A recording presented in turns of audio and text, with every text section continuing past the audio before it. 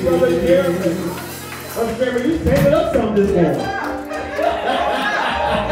Give it up for Brother Jeremy. A person who wears many hats within our church. Amen. Amen. Today, you may be seated. I'm going to approach this very differently. Today, doorkeepers, you may be seated as well. Today, my subject is going to be a strong finish. A strong finish. And today is a bittersweet Sunday. It is the last installment of my sermon series entitled By Faith. Yes. Amen. I have truly, I must say, put my all into this sermon series. Amen. My heart, my soul, study time. I have read so many books about faith and this whole of faith chapter that it will probably blow your mind. I was with a group of friends yesterday, and they was talking about long-winded preachers. And one preacher said, anything after an hour, you lied. And I looked, I said, what about 59 minutes? And we bust and started laughing. And the reason, you may say that I'm a long-winded preacher, I study so much, y'all. And I'm saying this in a humble way. And I have so much to give you that time just passed by when I'm proclaiming the word of God. So as a result, I pray that I have fed you manna from heaven. Now, please don't allow what I have been preaching for the last 11 weeks to be in vain. Amen. That you are only hearers of the word, but not doers.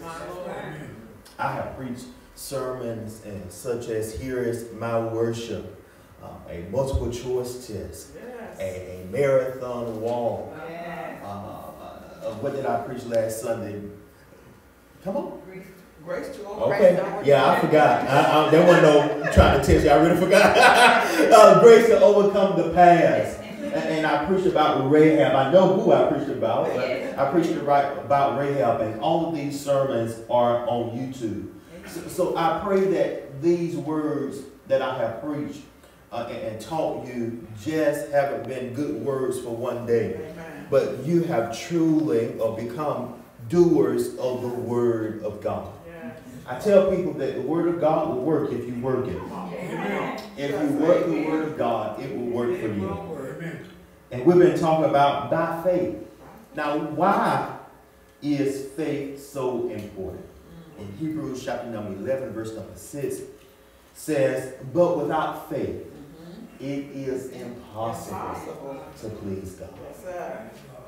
If you are a believer in Jesus Christ, believer of God through Jesus the Christ, you must have faith in God. Yes.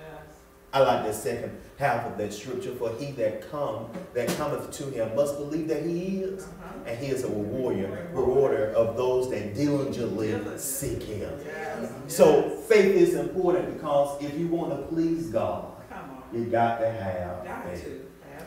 Hebrews 10:38, and I talked about this briefly one Sunday. Now the just shall live by faith. So the Bible tells us that we should live, the just, those who are in right standing with God, the righteousness of God, we shall live by faith. And anyone or any man draw back, if any man draw back, my soul have no pleasure in him. I talked about that, I believe, in part one, that I said that if you give up on this Christian journey, those people who feel like giving up and throwing in the towel, God said, if you give up, I have no pleasure in you. God gets no glory if you give up. I want you to keep that in mind. Now, what is faith? Author of Hebrews give us a description of faith. In Hebrews chapter number 11, verse number 1, now faith is the substance of things hoped for, the evidence of things not seen. We just reviewing because I'm going to be finished within 30 minutes this Sunday. So that is a description of faith. And I gave you several definitions of faith. Definition number one that I gave you is faith is an inner conviction and a persuasion that what God says to us is true. Next, I gave you a second definition by Dr. Tony Evans. Faith is acting like God is telling the truth. Yes. A third definition that I gave you is faith is acting on something based on your belief that the one who told you to do it is telling the truth.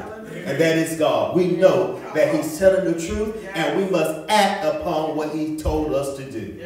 One definition, another definition I gave you, the fourth definition that I gave you is faith is acting like it is so, even when it's not so, so that it might be so, simply because God said so. So that's faith. Hebrews 11:1, again, now faith is the substance of things hoped for, the evidence of things not seen. Come on. Not seen. So faith has nothing to do with your physical sight.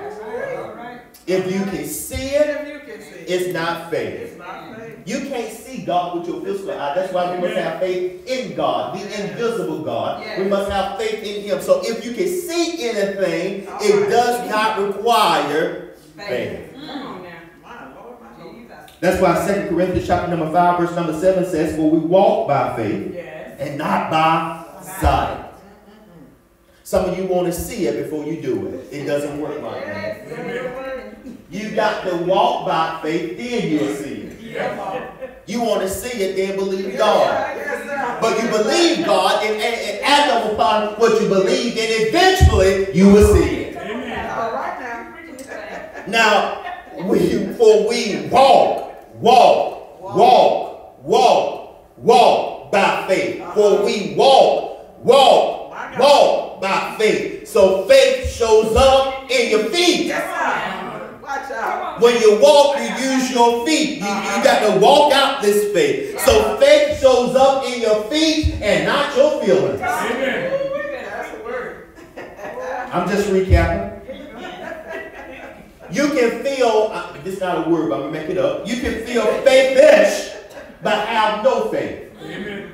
Come on. Then you can feel like you have no faith, but be full of faith. Amen.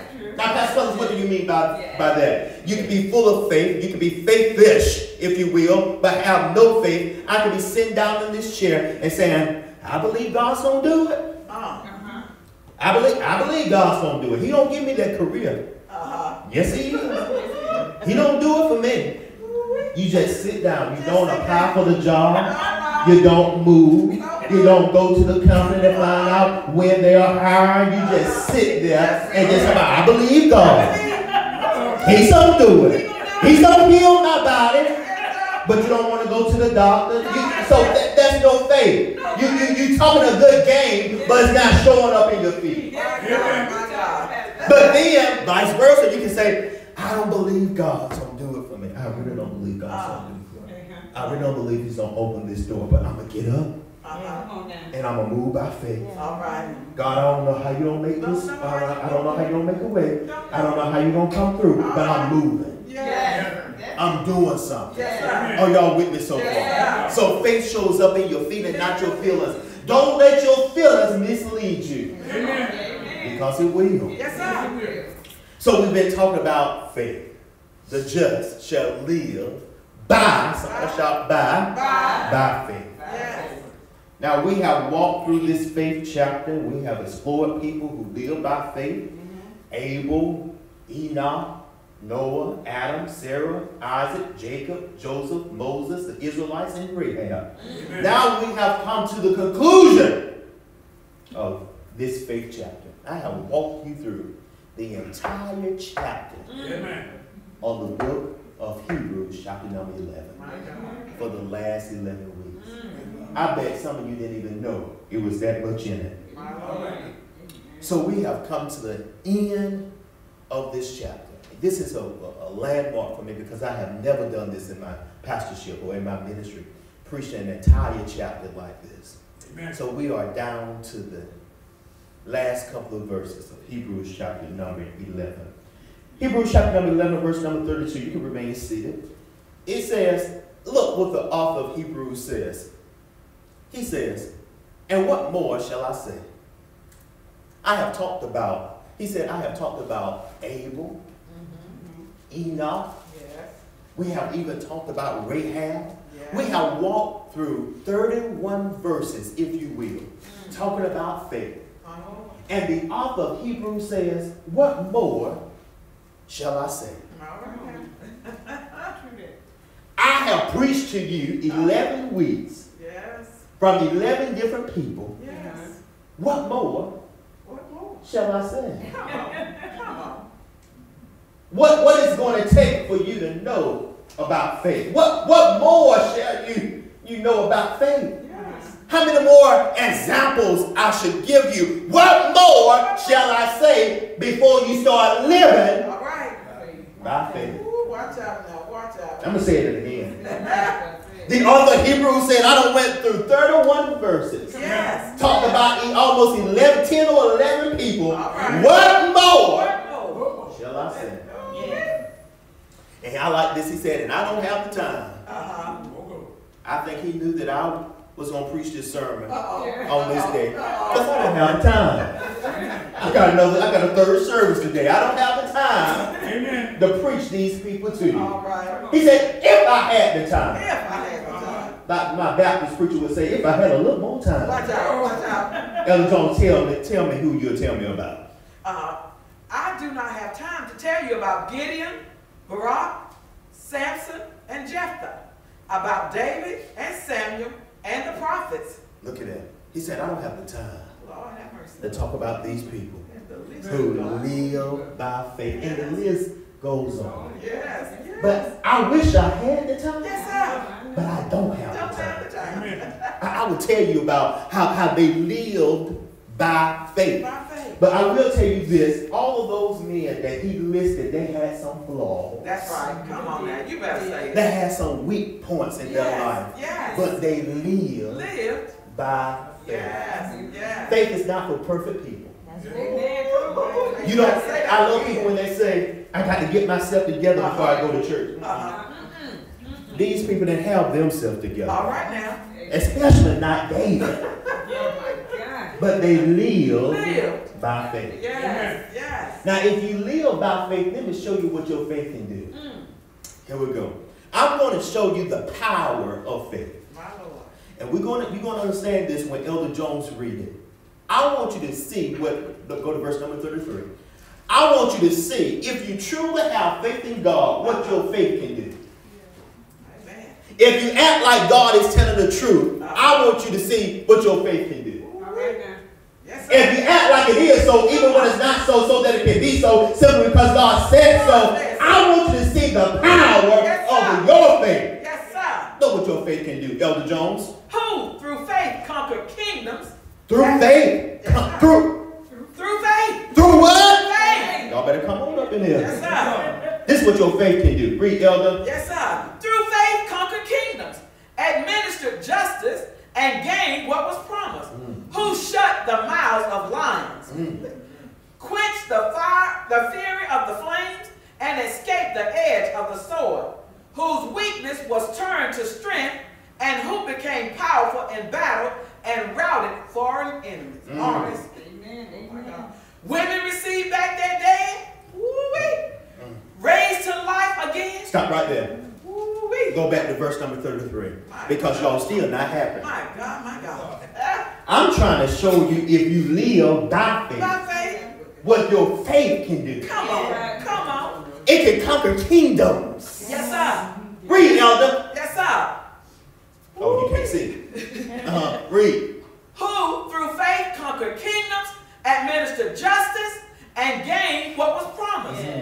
Who shut the mouth of lions. Stop right there. I really want to deal with this one. Maybe if I explain this one, you'll get happy. Yes, sir. This talk about Daniel who lived by faith. Yes, sir. Yes, sir. Because he lived by faith, he was thrown in the lion's den. Yes, sir. Because he prayed 3 times a day. Yes, sir. But he didn't care. The king told him, if he made a decree, if anybody prays to God, yes, they would be thrown into the lion's den. Yes, but Daniel lived by faith. He acted like it was so, even though it wasn't so, so that it could be so, simply because God said so. He didn't care what he was going to face. He lived by faith. He got in that lion's den. And guess what? By faith, God shut the lion's mouth. When you live by faith, God will defeat your enemies if you stand still. Some of you want to see God move, but you don't want to live by faith. It's according to your faith. I said it's according to your faith. God cannot do it if you don't have faith. My God, won't he do it? Let's read. Yes, sir. Quench the fury of the flames and escape the edge of the sword, whose weakness was turned into strength. Let me quench the fire of flames, yes, escape the edge of the sword. So when the enemy comes at you, come on, yes, come and on. if you live by faith, what you say? When the enemy tries anything, yes, before it attacks you, God will stand in between you and the enemy and block it. That's by faith. Whose weakness will turn into strength. Yes, sir. Let's talk about Samson in a way. Guess what? Even if you have a weakness, even in your weak moment, when you are weak, thou art strong. God said, even in your weakest moment, if you live by faith, when you feel like you don't feel like getting out the bed, when you feel like it's all over, God said, if I see enough faith of the size of a mustard seed, if you put one foot before the other, I'll turn your weakness into strength. Through faith. Let's read one more time, Elder. Quench the fear of the flames and escape the edge of the sword, whose weakness was turned to strength and who became powerful in battle and routed foreign armies. Next. Women received back that day, raised to life again. It's somebody Elijah. My God. You remember the woman's son died? Yeah. After Elijah had made a promise, said you're going to have a son, and then her son died, the promise died, and her son died, and it was all over. But when the prophet got to the door, the boy that was dead by faith came alive again. I don't care what's dead in your life. I don't care what you think is over in your life. If you live by faith, if you act like God is telling the truth, God can even raise that dead thing back to life. This is what your faith can do. Yes, sir. Yes, sir. Now, here we go, part B. Let's read this, Elder. I'm almost done. My God. There were others who were tortured, refusing to be released so that they might gain an even better resurrection. All right. I really want you to pay attention to this. There were others who were tortured. Yes, sir. Refusing to be released. I want you to get this. Yes, sir. Now, the people who I was just talking about, they saw the power of faith because they believed in God and God came through. Yes. Now, there were some people who believed God. My God. But guess what? Let me word it this way. God still did not come through for them on this side. On this side. That's right. That's right. They did not, these people, they did not compromise what they believed. My God. It was some people that said, let's think about Shadrach, Meshach, and Abednego. I'm going to flip the story. I'm going to bring this out from another perspective. You remember Shadrach, Meshach, and Abednego, they refused to bow down to the golden image. Y'all remember that? And because they refused to bow down to the golden image, they were thrown into the fire furnace. That's right. They did that by faith. Yeah. The 3 Hebrew boys lived by faith. But they was thrown into the fire furnace. All right. And they said, if our God don't deliver, come on, we know that he is able. Yes. But God came through. Yes. Now, there were some people that went through similar situations. My God. That God never came through. Yes. What if Shadrach, Meshach, and Abednego would have refused to bow down to the golden image like they did, were thrown into the fire furnace, but they said, if God don't, listen to that statement, if God don't deliver, we know that he's able. He's able. He's able. The king said, listen, I'm giving you an opportunity to deny God, worship my golden image, and you can be released from this torture.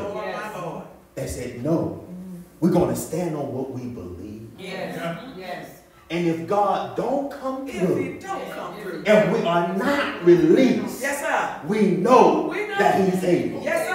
We're not going to compromise what we believe. Come on. Now, here's the thing. If God does not come through for you on this side, will you still compromise what you believe? You better say that. You better say it. When you go out with friends and other friends doing things and you know it's not right, will you compromise and say, well, I do it this one time? If you have to sleep with people that go up to the ladder of the company, will you do that? No, you should not do that. You should not compromise what you believe. I don't care if your boss asks you to do something wrong and you know it's wrong based on the word of God. God said if you stand, can you still stand? Can you say, I'm still not going to do this because this is not according to what I believe? So there were some people who went through that. They were tortured. They were killed. Let's read a little bit more, Elder Jones. Thank you, Lord. Great. Some faced jeers and flogging and even chains and imprisonment. Get on. They were put to death by stoning. They were sawed in two. They were killed by the sword. They went about in sheepskins and goatskins, destitute, persecuted, and mistreated. The world was not worthy of them. They wandered in deserts and mountains, living in caves and in holes in the ground. That's enough. Look at it. Y'all see all those things they went through? Yes, sir. Because they were not willing to accept the release. If they had to accept the release, they were going to deny their faith. But they were still willing to go through it. Why they were willing to go through? Let's go back. Let's go back to verse number 35. It says, so that they may gain an even better resurrection. Yes, sir. It's something better. Two sides to the story. If you kill me on this side, based on what I believe, they said, we know it is something better than this. I go through hell down here because of what I believe, because I know it's something better. Now, before we talk about heaven, let me talk about a little stuff on earth. The reason some people don't live by faith, because they don't actually believe there's anything better. My Lord. If I know it's something better, teach us. I'm going to do better. Teach us. I'm going to live better. Yes, sir. I'm going to act by faith. Yes. You know, some people talk about abusive relationship. You know, sometimes it's hard for other people, abuse people who experience domestic violence, to get out of a relationship because they don't believe it's something. They don't believe it's something better. That's right. It's not that easy to get out of those type of relationships. Because their mindset is, I don't believe nobody want me, nobody is nobody that out there that's going to take better care of me. So I sit here and get beat up, cheated on, lied on, and all. I go through all this because I don't believe it's something better. But once you believe it is something better and begin to act by faith, live by faith and not by sight, God will come through. It's something better. I always tell myself, I'm not just talking about heaven. I'm going to get to heaven, talking about heaven perspective in a minute. But I always tell myself, it's something better than this. It's something better. It's got to be. It's something, and I live my life, Chelsea, according to that I believe is something better. Yes, sir. Yes, it is. Now here we go. My God. So they believed that it was something better. I told you the earthly perspective. Let me tell you the heavenly perspective. If God don't come through. If he don't come through. On this side. On this side, that's right. Based on what you believe. Yes, sir. You better believe. Come on. It is something better. Amen. It's a better place than this. Yes. I don't know when the Lord is going to call us home, but you have to get in that mindset. Yes, sir. It is a better place than this. Yes, sir. Let's go to verse number 39 through 40 before I wrap this up. My Lord. Elder Jones. These were all commended for their faith. Yet none of them received what had been promised. Since God had planned something better for us, so that only together with us would they be made perfect. Go back to verse number 39. I'm going to explain this. By faith, through these who were commended for their faith, yet none of them received what had been promised. I would really need to dig into that. Amen. And then I'm going to close. When we look at people that I have preached about, like Abel, Noah, Rahab, Moses, Abraham, Isaac, Jacob, Joseph, they didn't realize that they did realize that they were a part of the promise of God, but they were a part of God's salvation plan. Everything that God did through Adam, through Abel, I should say, through Noah, through Adam, through Sarah, through all of those people that I have been preaching about for the last 11 weeks, were leading up to Jesus. All right, come on. They did not live during Jesus' time. They didn't receive Jesus. That's right. Because Jesus wasn't physically on earth. Yes. But everything they were doing was leading up to Jesus. Yes, sir. Yes, sir. Yes. Let me help you just a little bit so you can shout amen. Use it, Lord. And I'm going to be done. Y'all remember when I preach about, I'm looking at my list, Abel. Y'all remember him? Yes, sir. Yes. Do you remember because he made a more better sacrifice that he killed an animal? Right? And because of he gave a sin offering, because the blood that was shed from the animal, the blood that was shed from the animal, more particularly the blood that was shed from the lamb, was a remission of Abel's sin. The blood that was shed for the lamb was a remission of Abel's sin. The blood that was shed from the lamb gave remission of Abel's sin. The blood that came from the lamb was a remission, was a sin offering for Abel's sin. He lived during the Old Testament days, but he wasn't able to receive the Lamb of God, who is Jesus. The Lamb of God who came to take away the sins of the world, for without the shedding of his blood, there be no remission of our sins. Abel, can you live and be a part of a promise that you won't live long enough to see? Let me reword that. Are you willing to be part of a promise that you will not live to see? My Lord, speak. There's some things that God promised us that we won't physically live to see. But can you still be a part of the promise? Are you willing to live by faith to be a part of the promise? If God said, I will do this for your great-grandchildren, will you still do it? Yes, sir. Come on.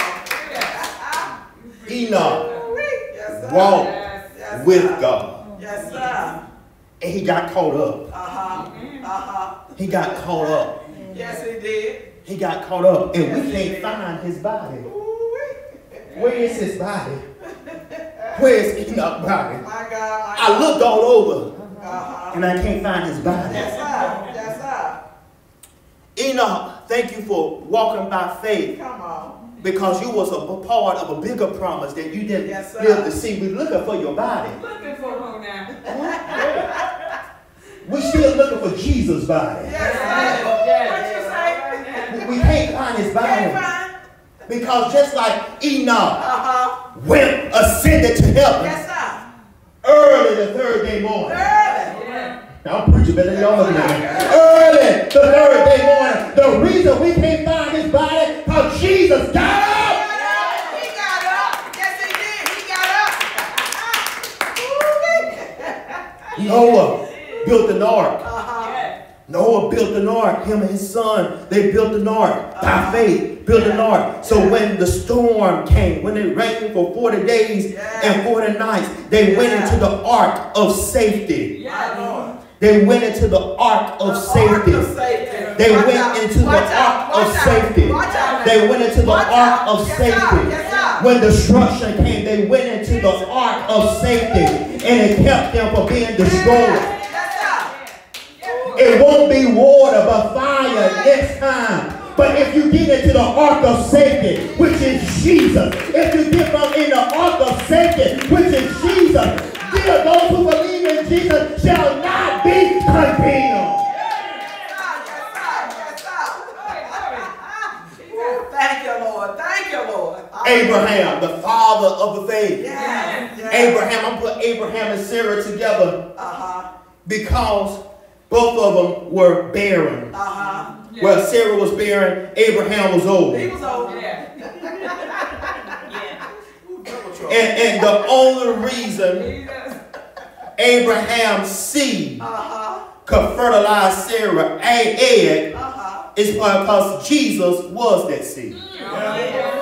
Watch out, watch out. Jesus was the seed of Abraham. Yes, he was. You better catch this. Yes, he was.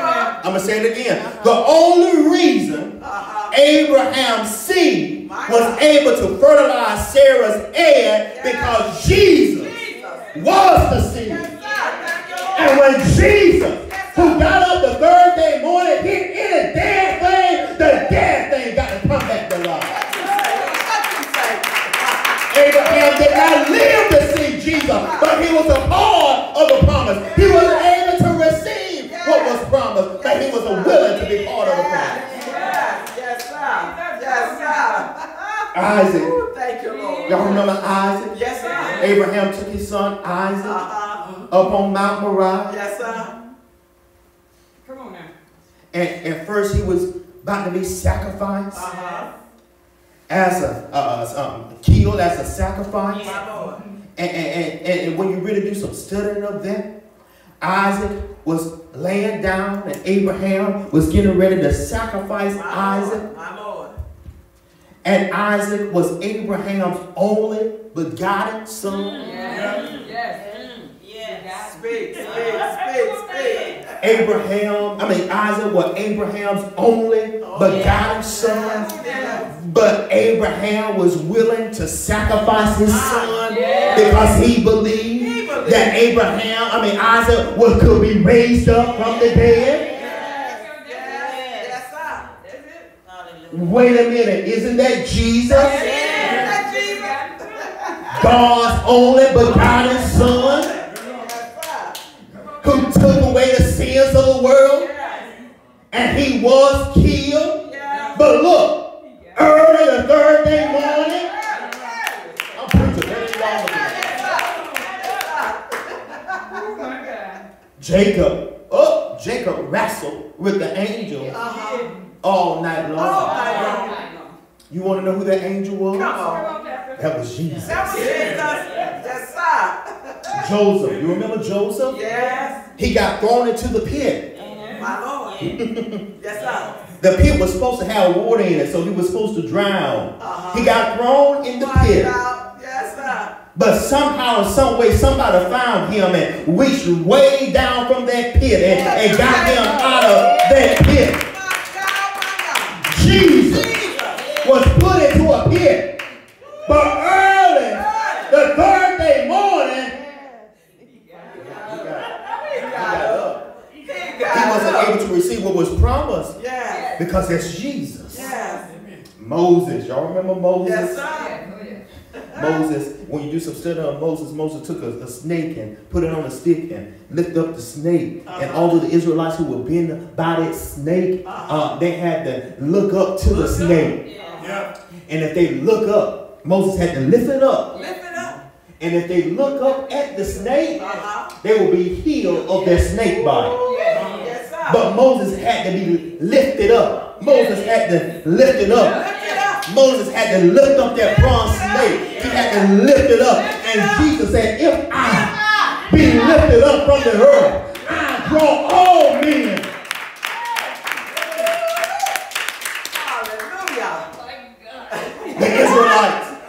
Yes, Y'all sir. remember the Israelites? Yes, sir. They were in bondage. But Moses came and delivered them out of bondage. Yes, sir. And Jesus is the New Testament Moses. Yes, sir. We was in bondage of sin. Yes, sir. But thank God for sending Jesus, who delivered us out of bondage. You better say that. And we know about that prostitute Rahab, Lord have mercy. who had a nasty background. But thank God for Rahab, Yes. the nasty prostitute. Yes, sir. She became a part of the lineage because she lived by faith. She became a part of the lineage of Jesus. Yes, sir. Verse number 40.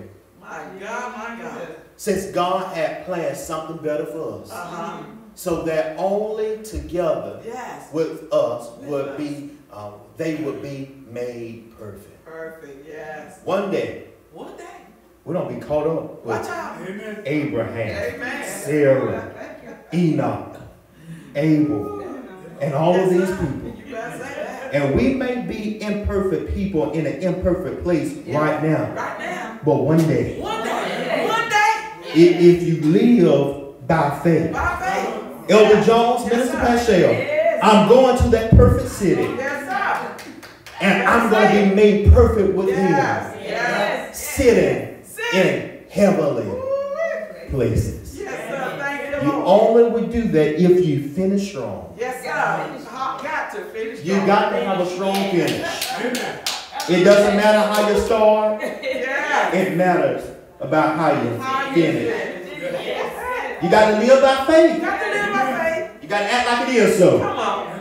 Even when it's not so. When it's not so. So that it may be so. Simply because God said so. Ladies and gentlemen, this concludes by faith. Thank you.